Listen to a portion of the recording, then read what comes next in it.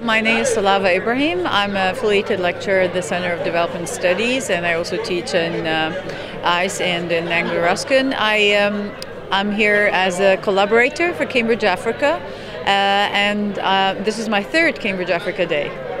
My collaborative research with my colleague at Makerere University touches upon a very sensitive topic, which is gender-based violence, a topic that many women in Africa are suffering from, but unfortunately they are not as fortunate as the Me Too campaign to go on Twitter and to let their voices be heard. So what we're trying to do is to compare and is to articulate the voices of those women and to compare the experiences of women from higher income groups with those from lower income groups to see whether economic empowerment is alone sufficient to end GBV or not.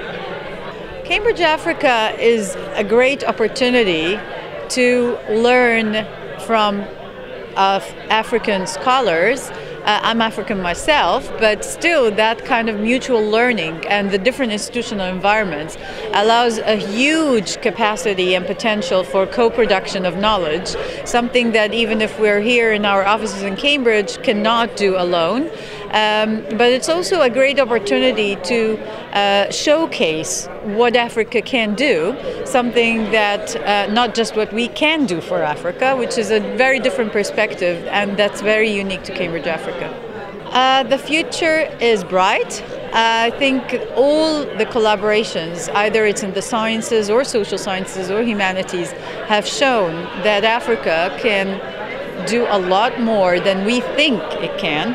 It also showed that Africa is not a country, surprise, and that there's a lot of diversity in Africa that we need to acknowledge and embrace, and bringing in the capacity of what Cambridge can bring as well as what African scholars can bring here shows that the future is only in the collaboration and in the effectiveness of working together, and more importantly for Africa is to put our research into practice, to use this research to make a difference on the ground, and I hope that the future is much brighter if we manage to do so.